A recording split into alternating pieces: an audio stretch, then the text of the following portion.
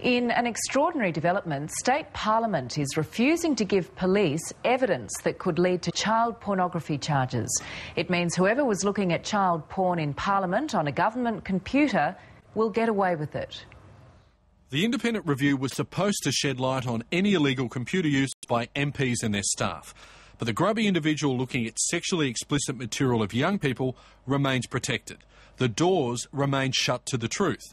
Independent Speaker Richard Torbay and suspended ALP MP Amanda Fazio made the decision not to ask police to investigate, meaning no one will face criminal charges.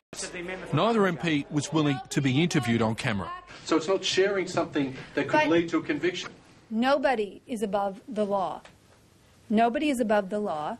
This is a matter for the presiding officers. The report into what internet sites have been accessed at Parliament followed the confessions by former Labor Minister Paul McClay to looking at adult sites, and by Fred Nile that his office had done the same for research purposes.